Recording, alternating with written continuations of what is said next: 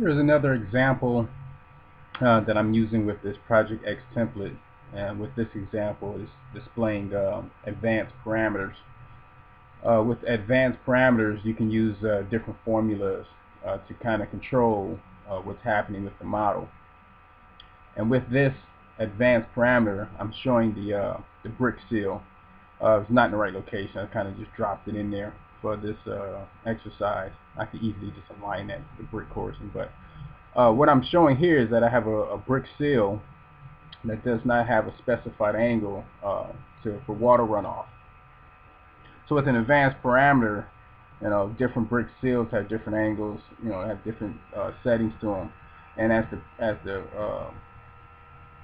model changes over time, as the architect specifies different types of seal, whether it's brick or it's concrete or if it's switched to some different type of seal, it can change. And when that change happens, back in the AutoCAD days, you would have to go back to the block, modify the block, and then reload the block, make sure that the insertion point was the same. You have to go through all these hoops and hurdles. But now with advanced parameters that have special formulas built into them, it's just as easy as just clicking into the box and making that change. So I could easily just hit the button here and just type in the angle. I can even change the size of the actual seal if I wanted to. But when I click the button here, this is going to change. So that I have a slope now. It put a 2% slope onto the on the brick seal.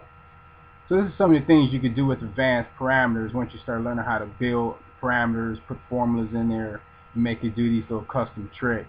And this can happen globally. You can do different types of seals around the building and do different angles on them. So it's a lot you could do with Revit now versus years ago. It would took me 20 minutes to upload a new seal for this project.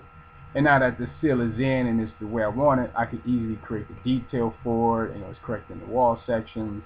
If this is a custom fabricated seal, it could be sent out for manufacturing or whatnot fairly easily. So now I can just dimension it. I can dimension the angle.